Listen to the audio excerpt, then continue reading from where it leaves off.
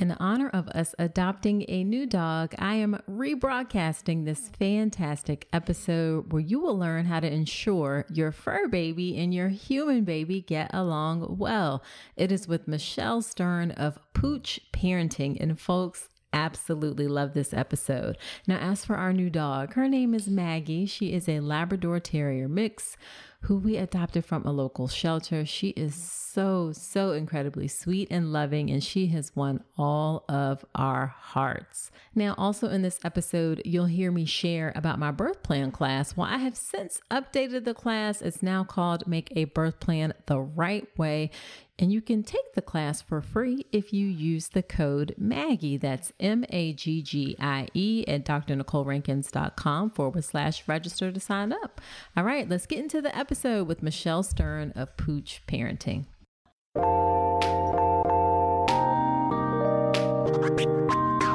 Welcome to the All About Pregnancy and Birth podcast. I'm Dr. Nicole Calloway Rankins, a board-certified OBGYN who's been in practice for nearly 15 years. I've had the privilege of helping over 1,000 babies into this world, and I'm here to help you be calm, confident, and empowered to have a beautiful pregnancy and birth. Quick note, this podcast is for educational purposes only and is not a substitute for medical advice. Check out the full disclaimer at drnicolerankins.com/disclaimer. Now let's get to it. Well, hello there. Welcome to another episode of the podcast. This is episode number 89. Thank you for spending a bit of your time with me today. Now, of course, on this podcast, I talk about a lot of quote unquote medical things, but I also love mixing in non-medical topics that I think may be helpful for you. And this episode definitely falls into that category. On this episode of the podcast, I have Michelle Stern. Michelle is a certified professional dog trainer, a dog behavior consultant, a mom, and a former classroom teacher. She has over 16 years of teaching experience, and she loves both the human and canine members of families. And this definitely shows in her warm and supportive demeanor with her clients. She specializes in working with families who are expecting babies and those who already have children and dogs. She's on Facebook, Instagram, and her website is Pooch Parenting, and she'll talk a little bit more about that and what she offers in the episode.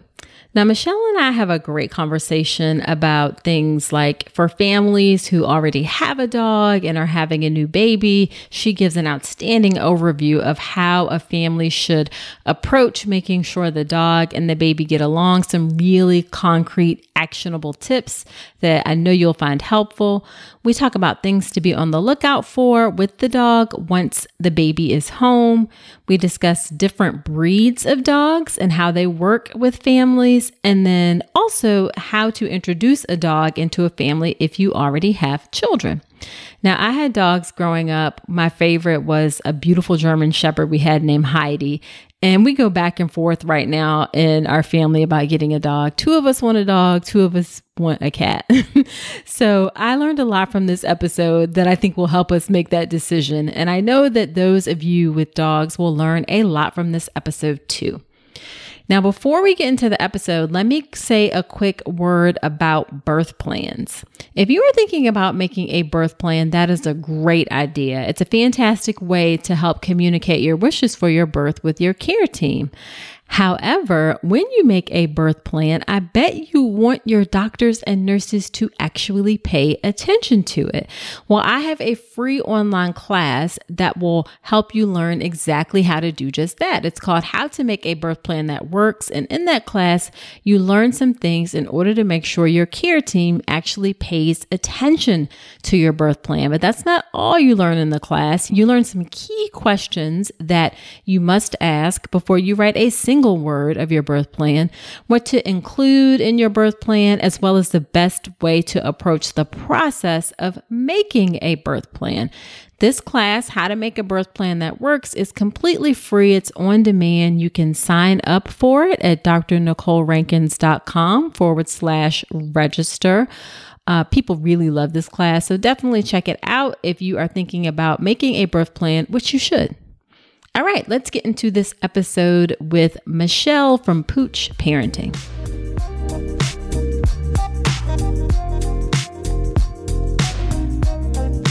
Thank you, Michelle, for agreeing to come onto the podcast. I'm so excited to have you here. I'm my husband and we have 2 girls. 2 of us want a dog. 2 of us want a cat. I'm in the dog family. So okay. That's so funny. So why don't we have you start off by telling us a bit about yourself and your work and your family, if you'd like. I am a certified professional dog trainer. I'm also a mother of 2. My daughter is 20 today. Oh, happy birthday. My son is 18. I know. I can't believe I have a 20-year-old. That's insane. I'm also a teacher with 16 years of experience. I taught high school for 8 years, and then I founded and ran a cooking school for children for another 8 years. And I did a lot of work in those times with toddlers and young children, working on developing really good eating habits. So I have been all over the place. But what's really, really wonderful about my I say new, but it's really been a lifelong love of dogs, is that I am now basically focusing on my passion of animals, but combining it with my life experience as an educator and as a mother. And it's really, really special because I understand child development, both from an education perspective and a parenting perspective. And as a mom, I get it. I get the daily struggle. And I think that a lot of dog trainers who don't have kids don't always fully understand the day-to-day challenges of what it's like for parents who have kids or who are expecting to just get through the day living with a dog. I think that is so amazing that we all want to find our sweet spot of combining all the things that we're interested in and doing that as our work in our day-to-day life. It takes some time to get there sometimes, as it did for me. It sure does. I have this very winding path, but the journey brought me here. I started with animals, studied animal behavior in college, left it, and even teaching high school biology, I still brought in a lot of animal behavior into the classroom. But now I really feel like I've taken all of my experiences and put it together in a really efficient way that will help parents. And I don't waste any time. We're all so busy. Everybody's working and juggling. Exactly. So how long have you been a dog trainer? And then what does that mean that you're certified? I love that you asked that question because I think that people just assume that any dog trainer knows what they're doing. And I don't think that's entirely true. Right. I mean, even if you get your nails done, you have to get your nails done by somebody who has some type of credential. So I took a lot of classes and did a lot of book learning in addition to apprenticing with a mentor and working at a animal shelter for many years. And I also, you can hear my puppy. Yeah. I also, okay, this is reality though. This is what life is like. Let's just I'm always going to keep it real. That's the other thing too, is that there's no need to sugarcoat things. Let's just get to it. Exactly. Anyway, and so I did a lot of book learning and then I took an actual test. So my certification is called Knowledge Assessed, which means that I had to go to a testing center. You guys are going to have flashbacks to the SAT days where you had to go to a place and there was a proctor and it was very intense. I studied for several months and made sure I knew what I was talking about. And I had a big, thorough exam all about the principles of not only dog training and dog behavior, but also how to work with clients, how to be compassionate, and how to use strategies in training dogs that rely on using rewards to get behavior that you want repeated. It's a lot like parenting. So for your audience, it's probably a lot like how they plan to parent, that, we like to reward behavior that we want our kids and our dogs to do again in the future. And so that's actually science has suggested that that's the best way to learn whether you're a human or whether you're a dog. I love it. So you are serious about your work. This is not like some passing sort of thing. Yeah. No, Yes. I take it seriously. So it's really fun, but it's also super cool because with my history as a high school biology teacher, we can look at the field of dog training. Now there's a lot of scientific data that supports how training is most effective. Love it, love it, love it. Super fun. Yeah. So let's go ahead and get into some of your work. So my audience is mostly folks who are having their first baby. So let's talk about if they already have a dog and they're going to bring a new baby home. Give us an overview of how they should approach making sure that that is a smooth transition and smooth relationship. Oh my gosh. I mean, that's something I could talk about for 2 hours or 3 hours just in and of itself. So right. I'm going to have to narrow this down a smidge. Yeah. And I know I saw on your website, you have this lovely like infographic of 6 things that you can kind of do. Yes. Yeah, I do. And people can go and grab a copy of that. It's totally free. Most of the content on my website is free. I just really want to empower parents to get whatever resources they need. Sure. I do have a class, an online class that is not free called Preparing Dog for New Baby. And that actually goes into all the details of how I would want to answer this question. Gotcha. But I want to address a couple of things. So let's give us the top couple of things. Yeah. So the fact that your audience is listening to this right now is the number one step, right? Which is to say that we can get our dogs ready before the baby even shows up. And there is a lot that people don't even realize. So for example, your dog may have some bad habits or maybe asks for attention inappropriately. Like I was working with a client just the other day and she was saying that her dog, when it wants attention, it goes up to her and it hits her with its paw.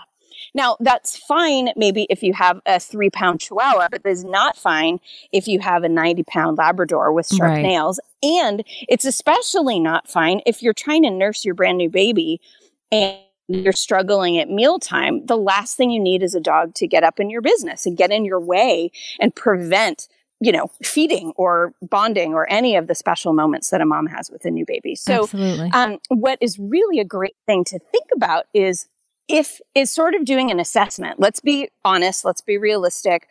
Does my dog have any bad habits that I would love to nip in the bud before baby even shows up? And so that's one thing that I would love for people to evaluate is just really being real about, okay, is my dog as perfect as I think? Let's think about, or is there any time when I bang my head against the wall and I'm like, oh my gosh, it's so annoying when my dog does X, Y, and Z. And if so, let's deal with that now, right? And so I can help deal with that. A lot of dog trainers you don't need any special parenting stuff for that part of it. However, there's a lot of other things that you can before baby comes. So for example, non-pregnant spouse, okay? Unless they sympathy eat with you, their body doesn't generally change very much during pregnancy, the way that the parent's body does, right? Obviously, we change, we have hormones, we have pheromones, we have moods, we have all sorts of different things going on with us when we're carrying a baby. I know this. One of my children is biological and one of them is adopted. So I've added kids all sorts of ways. But at the end of the day, the dad or your partner or whoever doesn't necessarily look any different, right? Now, here's the problem though.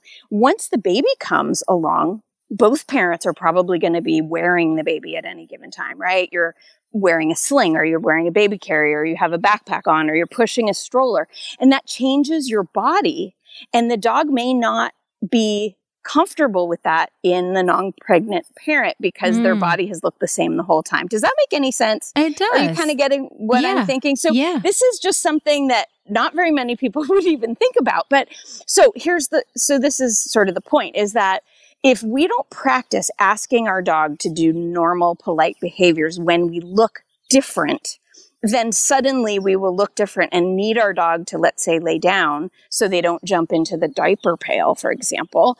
The dog may not listen to us the same as they did before, right? Gotcha. So what I love to have parents do, and this is one of my favorite activities, and it's really super fun, is this is back before the pandemic when I could go to people's homes, but now I work with families over video, is I ask them if they're comfortable and if they're culture allows such a thing is to open some of the gifts that they've received before baby comes, such as a baby carrier or a sling or something, or even the stroller, and to take it out and to have the non-pregnant partner put it on and stuff it with pillows or a stuffed animal or whatever. And then ask the dog to do the normal things. Maybe even go on a walk with your dog and see if your dog still listens to you. See if the dog is comfortable with you, even though now we look different, right?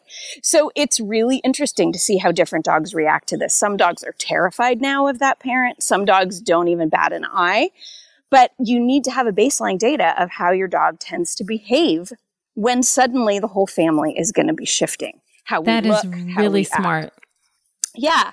And it's not something that a dog trainer who hasn't had children or who doesn't specialize in this, they would have no idea to even think about that. Exactly. And then the last one, before I talk about actually bringing the baby home, because I think that's important to talk about, but the last behavior that I think is really worth talking about is getting your dog comfortable to be behind a barrier before baby comes home. Okay. So what I'm talking about is setting up a baby gate or a playpen or something like that and having the dog be on either side of it. So what I love about pens, for example, is that the dog could be in the pen or the baby could be in the pen. And what that allows is a little bit of breathing room because you cannot always have your eyes on both the baby and the toddler. I mean, you still have to function. And that's the hardest part, I think, as we are adapting to this new life with this new human in it, is how do we use the toilet? How do we cook meals? How do we fold laundry or just wash it in the first place? We may not fold it anymore, but you know, all the, you know, we have to be flexible about certain things, but legitimately, like, how do you make dinner? How do you feed yourself? How do you even check your phone? Because doing all of those things requires you taking your eyes off the baby and the dog. And so by getting our dog used to being on one side of a barrier while we're on the other is huge, because you're going to have to use one for your sanity and for the safety of your new baby. That another smart idea. I love it, love it, love it. Thank you. So then let's talk about, and just to summarize, so you said get the dog used to being behind a barrier. Yeah. And practice with wearing equipment for the non-pregnant spouse or partner. Yes, yeah. Love it. And just even, and then the other one was just think about, are there any bad behaviors that you need to nip in the bud before the baby comes? Exactly right. Because honestly, I mean, seriously, your patience is going to wear thin. You're going to be tired. You're probably going to be somewhat cranky at some point, you know, and it's really hard to be as patient. You know, if your dog is barking, you may snap at your dog, knock it off, cut it out. And that's not your normal self. You may not normally handle things that way. And so we don't want to start changing how we treat our dog just because we have less patience. And we can address that by practicing those kinds of things ahead of time. Love it, love it, love it. So let's transition then into what happens when you bring the baby home. What are 2 or 3 things to do then? All right. So first of all, we need a plan. We need a plan beforehand. And I don't want to just see glowing parents bringing the baby home and hoping for the best. That is not the strategy that's going to be effective. So instead, we definitely want a plan. So, for example, is the dog staying home? Like, do you have a house sitter? Do you have somebody staying with your dogs? Where will the dogs be when you get home? So some people ship off the dogs to the in-laws, or they bring them to a boarding facility for birth, or a variety of different things. But the dog needs to be somewhere.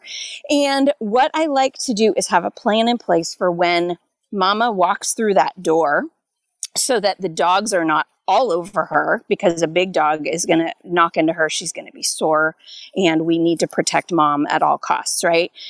I recommend typically that mom enter the house separate from the baby. Okay. So maybe the other partner or relative carries the carrier into the house, but I'd like to see the dogs on leashes if the dogs are home. If the dogs are not home, come home, get used to the house, walk around, do your thing, find your comfortable places.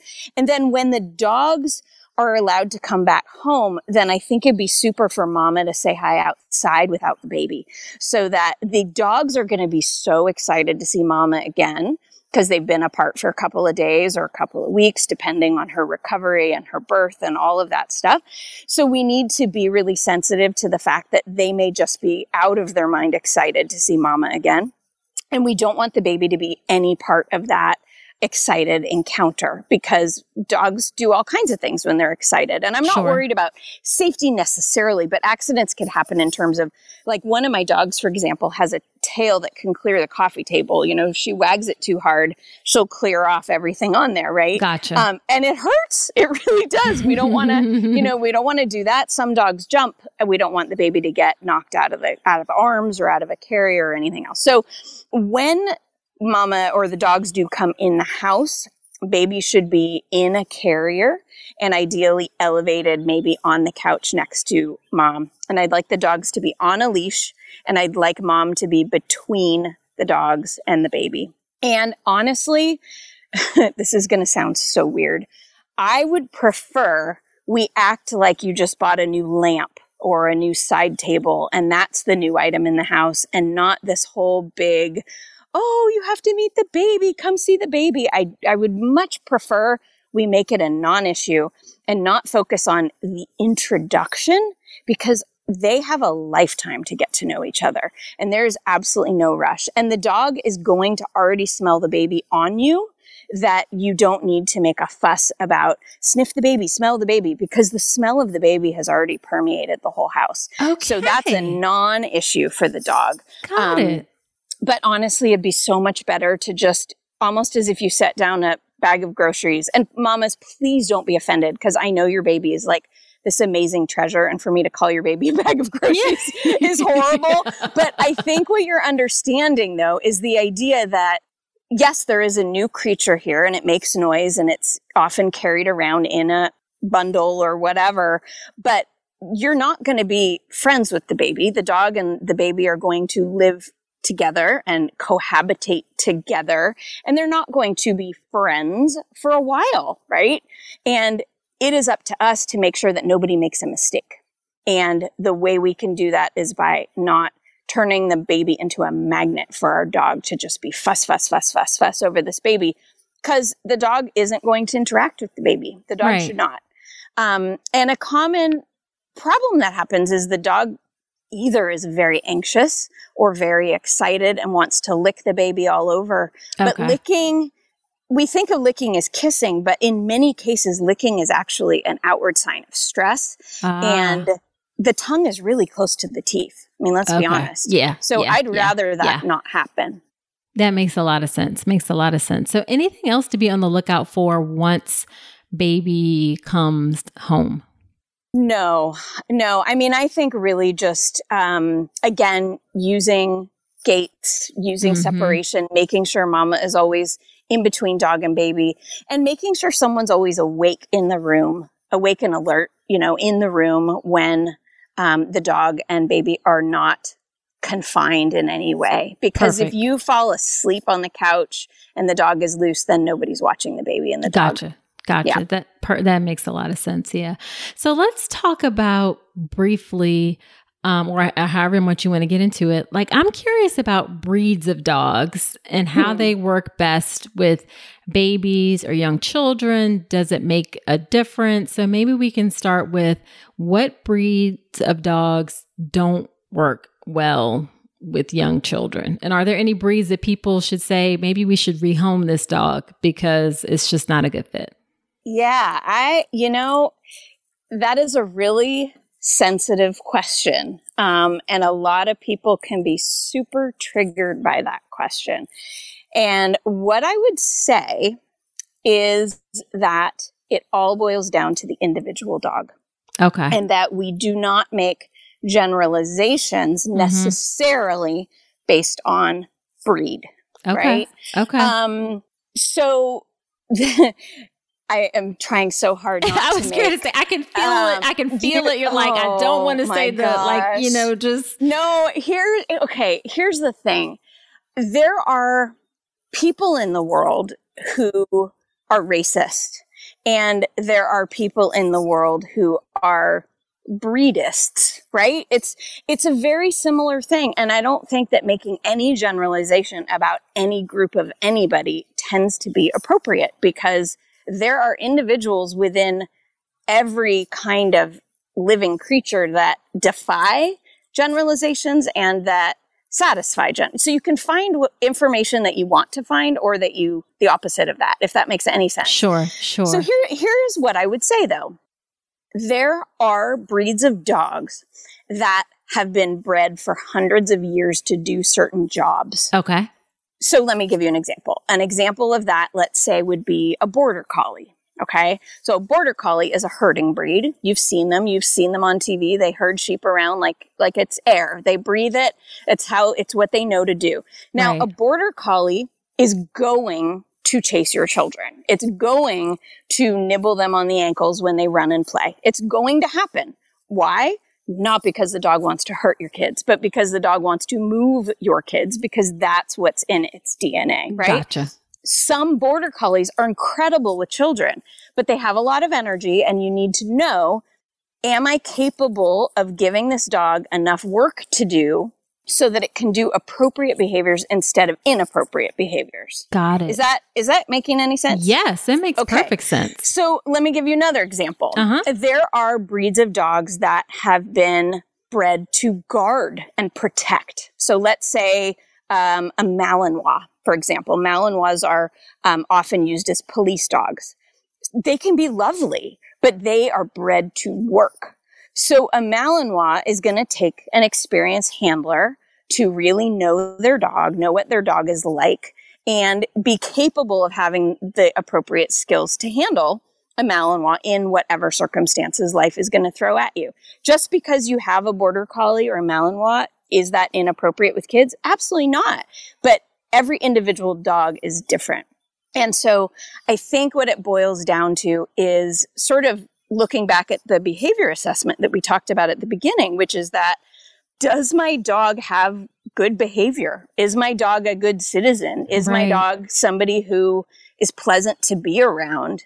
Does my dog have fear and anxiety? Does my dog try to bite people because it's nervous or has past trauma, right? So it's not even just a breed thing, but often it's a genetic or past experience thing. Okay. So I'm going to kind of try to take a pass at answering any more detail than that, just because I think we really just have to know who we're talking about. Yeah, no, I think that makes a lot of sense. You just have to look at the individual dog for sure. Would you be willing to talk about a couple other breeds if I asked about those? Absolutely. Okay, so yes. So what about like German Shepherds?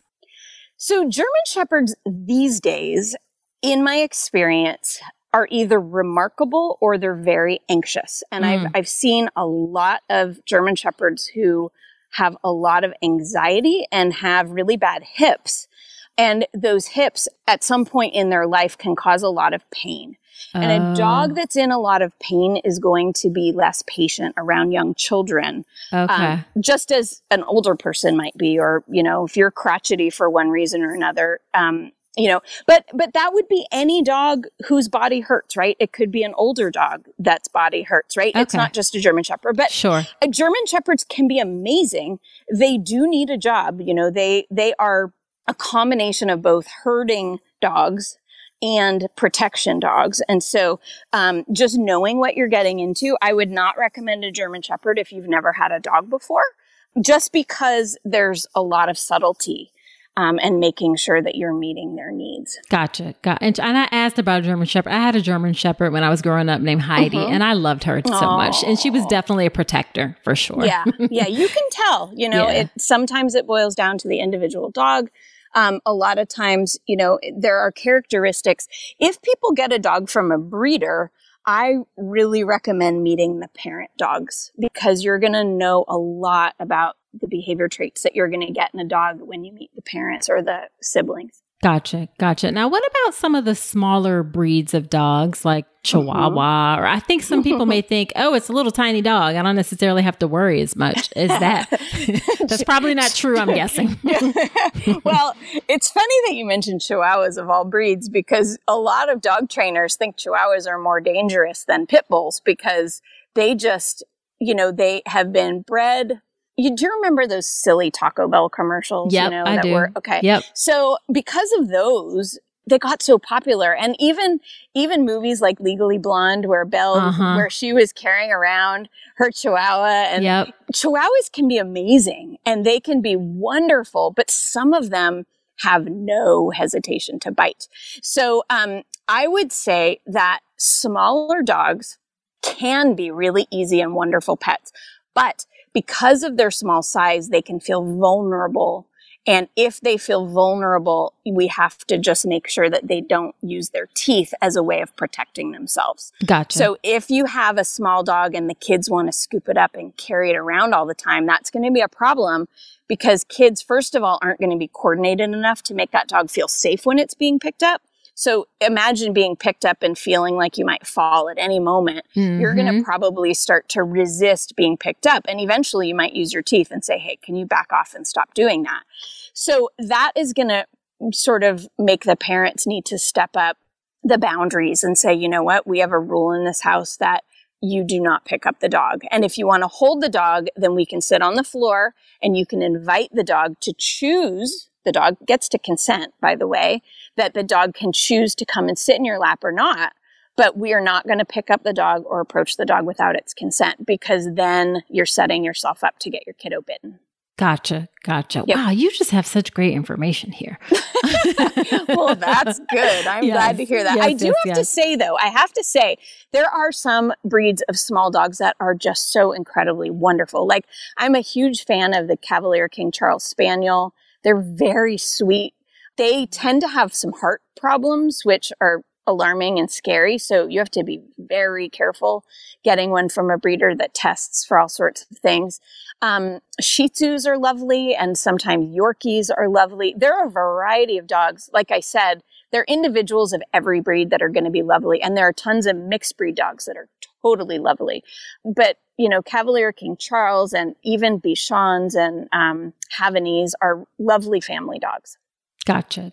Love it. What about Dobermans? And this is totally personal because my husband wants one. So Dobermans are amazing. I mean, they are smart. Now, what I would recommend, and this is like my wish list, okay? Right. This is if Michelle could rule the world wish list.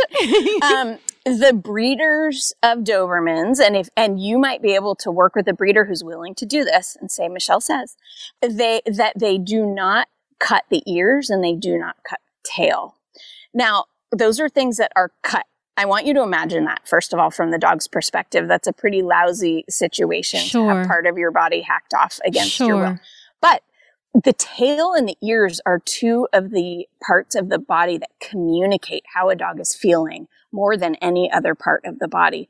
And when a dog loses that part of the body, it's much harder to read body language and understand, is the dog stressed? Is the dog worried? Is the dog relaxed? Is the dog happy? So when a dog has its full ears and its full tail, then you as the parent are going to have a much easier time of noticing how your dog feels. So that is something that I would aim for. And there is a movement in a lot of breeders at keeping the dogs, what they say is, they call it natural. And in Europe, in fact, it's banned to do those things to dogs, even in the competition circuit. So Rottweilers do not have cut tails or ears. Same with Dobermans. So it's for communication. I think all of us as parents, we want to know how our family members are feeling. And so we want to try to keep as many body parts intact as possible. Dobermans are bred to be a working dog, and they do need an outlet for mental and physical stimulation. But I think they can be really lovely dogs. I would not get a working line Doberman. So you wouldn't necessarily get it from a breeder who provides protection dogs. You would get it from a breeder who provides pet dogs. And there is a big difference in the types of dogs that different breeders produce. So you need to do your homework. Okay. Mm-hmm. Okay. Love it. So last question then is actually a couple questions. If a family is considering a dog and they just got pregnant, they were thinking about getting a dog, or they've already brought the baby home, like when's the best time to bring a new dog into the mix? Oh, for so many families and for a lot of your listeners, their dog was their first baby. A lot of them have dogs already, I would predict. And so then that begs the question of, have I made a mistake? Is it going to be really hard having a dog and kids at the same time? Right.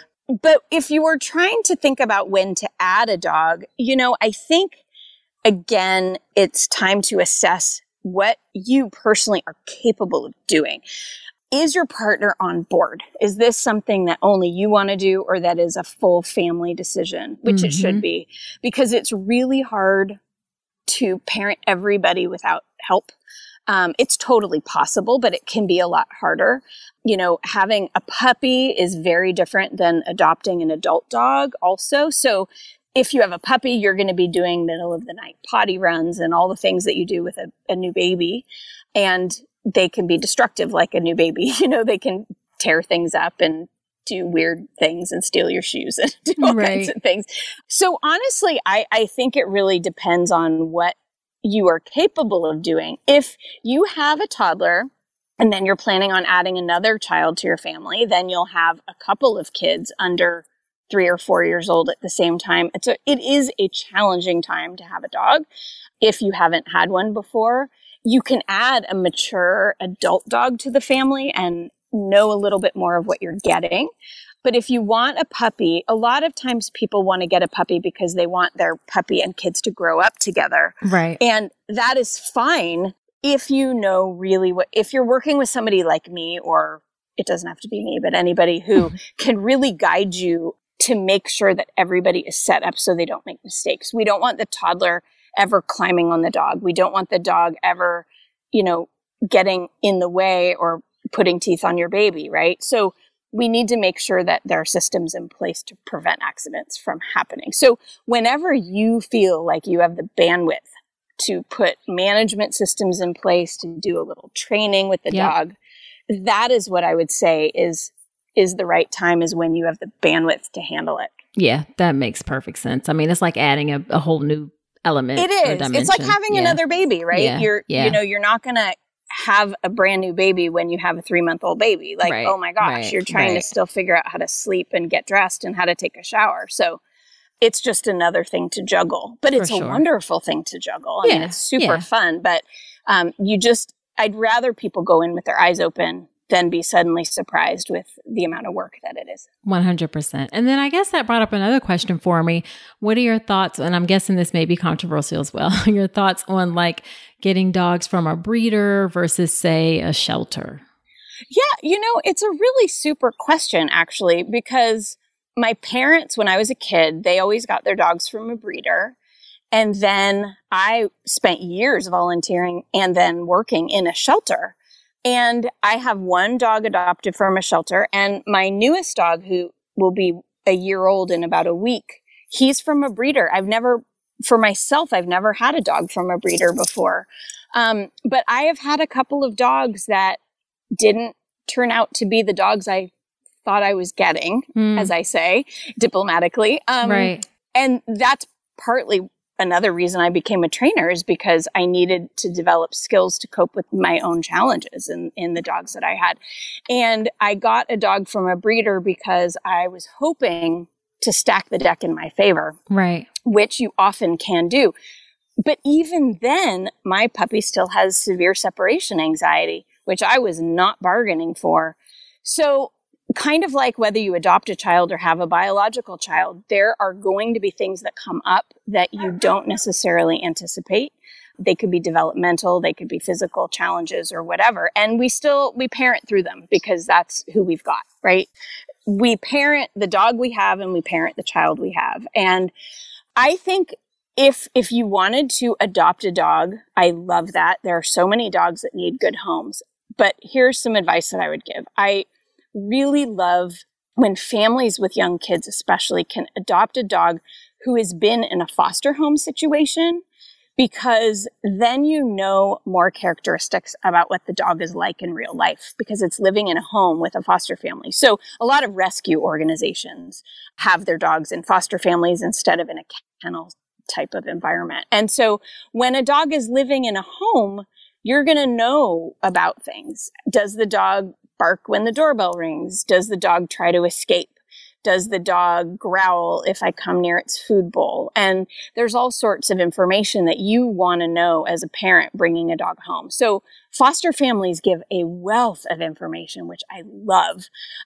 Some shelters are incredible and have a really devoted staff and behavior people on board, and they know their dogs really well as well. But you need to know what kind of shelter you're looking at. So doing research will help you with that. And also getting referrals from people. Like if you ever meet somebody with a dog that you love, whether it's from a shelter or a breeder, I would ask lots of questions. Where did it come from? What was it like? Because a good dog from anywhere is an indicator that that's a source of potentially really good dogs.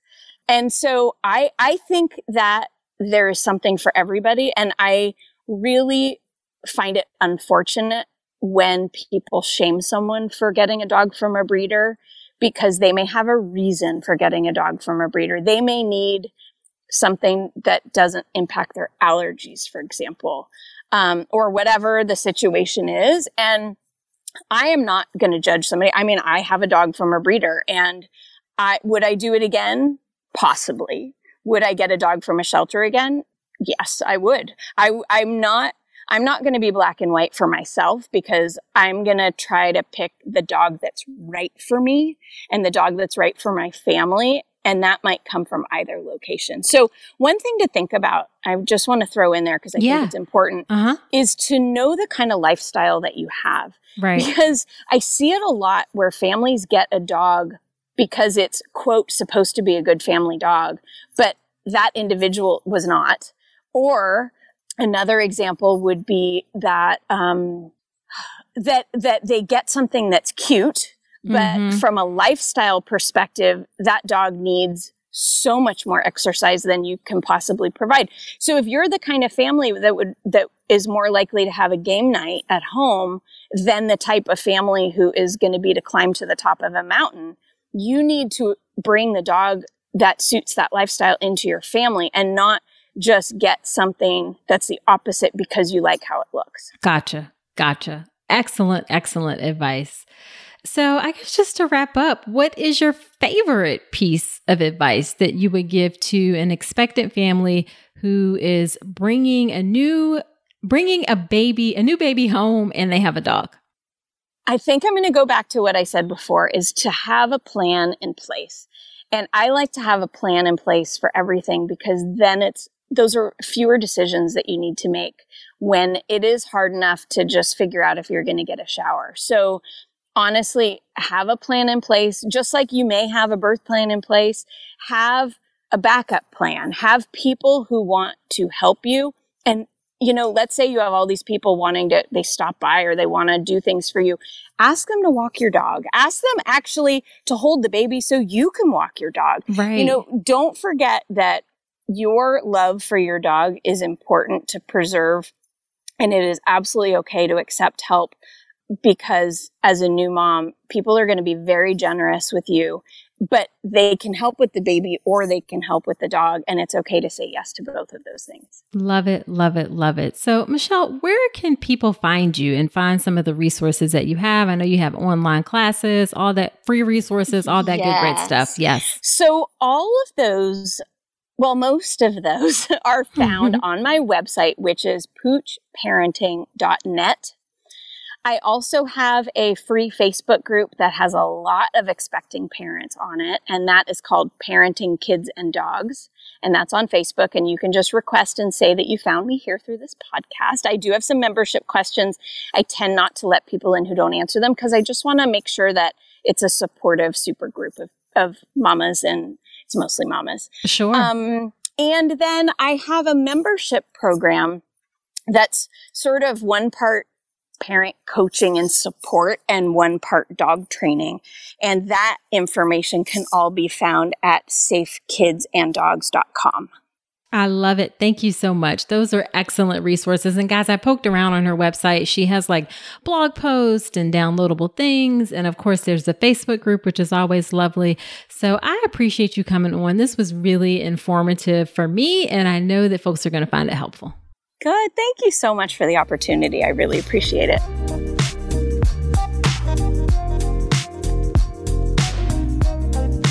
So, wasn't that an informative episode? I really enjoyed our conversation, and I also really loved her clear and obvious passion and commitment to her work. Love it, love it, love it. Now, after every episode, when I have a guest on, I do something called Nicole's Notes, where I talk about my top 2 or 3 takeaways from the episode and the conversation. So here are my Nicole's Notes from my conversation with Michelle. Number 1, in order to make sure that things go smoothly when you have a dog at home and you're bringing home a new baby, it's going to require some preparation and planning. Now, that doesn't necessarily have to be extensive, but it does require some planning. You don't just want to kind of leave it up to chance and sort of see how things work out. Now, when you hear that, I know in some ways it may make you feel like, oh my God, I got to prepare for so much. I got to figure out what we're going to do now that we have a dog. I got to get ready for birth. I got to get ready for the postpartum period. I got to do a nursery. I got to figure out how to take care of this baby. And that can seem like a lot, and it can seem overwhelming.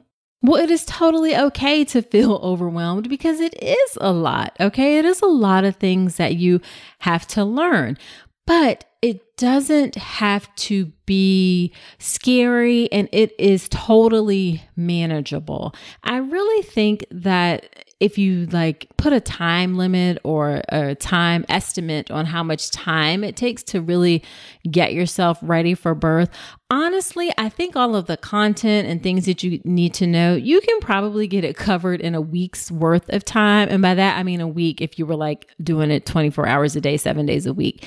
So at the longest, and you just kind of spread that out over the course of your pregnancy, break it down, do a little bit here, a little bit there, a little bit here, a little bit there, and it makes it more manageable.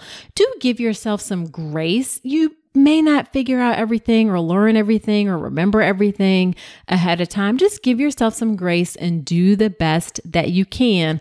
Also, don't feel like you have to look at every single thing. There are tons of resources that are out there for pregnancy and birth. So just find 3 or 4 things that work for you for pregnancy, birth, postpartum, taking care of a baby. Find 3 or 4, maybe 5 top resources and stick to that. Don't feel like you have to look at every single blog post or Facebook page. Find what works for you, stick with it, get educated a little bit at a time, and everything will be just fine. And not just fine, everything will go well, okay, and go great. All right. And the second thing I took away from this episode is I really loved what she said about not making generalizations about dogs based on the breed. It really comes down to the individual dog. And the same exact thing applies to pregnancy and birth. Each pregnancy and each birth will be different. It'll be different between 2 different pregnant and birthing people. It'll be different for the same person from one pregnancy to the next pregnancy. Now, of course, there are some things that are some generalizations and some general things that we can say, but when it comes down to it, every experience is different, and you have to be open to that possibility of every experience being different. So, although you can get information, and it's important to get information about other people's experiences and learn from that, you have to recognize that ultimately each experience is unique. And in some ways, it's what you make it, so to speak. And you have to be open to the possibility of different things happening. There's no one right or best or single way that pregnancy or birth will happen. You just have to keep an open mind. All right, so that is it for this episode of the podcast. Be sure to subscribe to the podcast in Apple Podcast or wherever you're listening, Google, Spotify. And I would love it if you leave an honest review in Apple Podcast in particular. That helps the show to grow. It helps other women to find the show. When folks leave reviews, Apple will show that to more people. So it helps to increase that reach, helps other mamas get this great information that you are getting too. So I would appreciate you leaving those reviews in Apple Podcast in particular. Also, don't forget to check out that free online class on how to make a birth plan that works. Women really love this class. It's really, really useful. You can sign up for it. It's completely free on demand. It's drnicolerankins.com/register. Now, next week on the podcast, I am talking about perineal tears. Those are the tears that you can have after having a vaginal delivery. So do come on back next week. And until then, I wish you a beautiful pregnancy and birth.